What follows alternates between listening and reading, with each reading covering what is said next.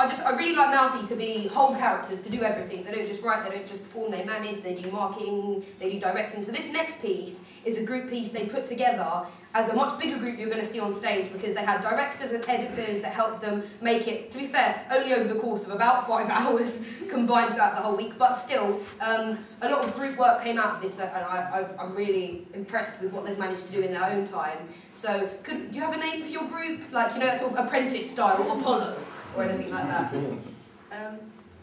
No, we've got a title. Fabulous. Fabulous. Okay. So everyone welcome our last act from Mouthy, Fabulous.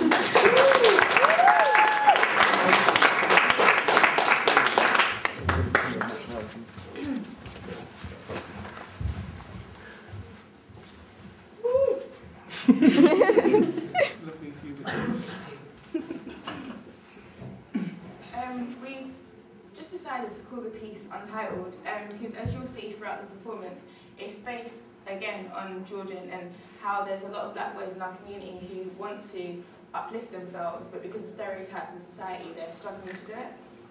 So, calling it Untitled, so these black boys can one day put their mark on it and title it themselves.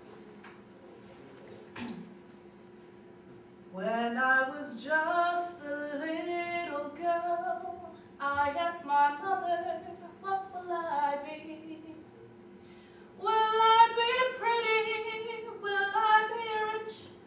Here's what she said to me. Good afternoon and welcome to the 10 o'clock news.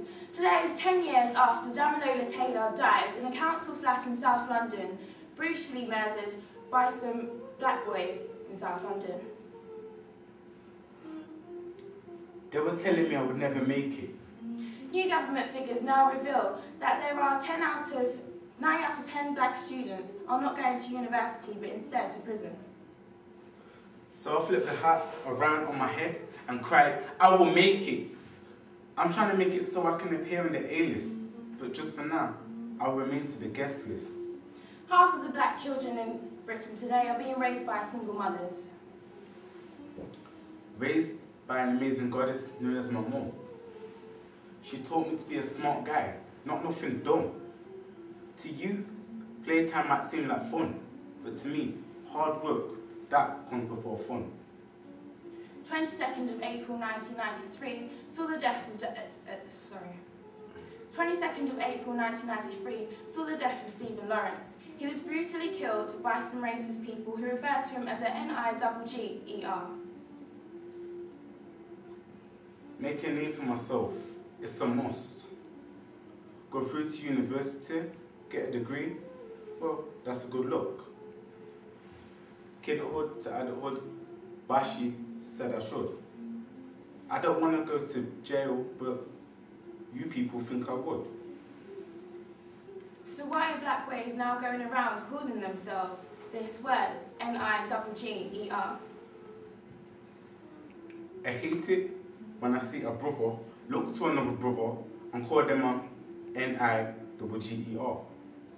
It makes me feel that everything we as a collective struggled through as a unit while trying to throw racism in the garbage has failed because they hear them call to one another, yo, what's good man?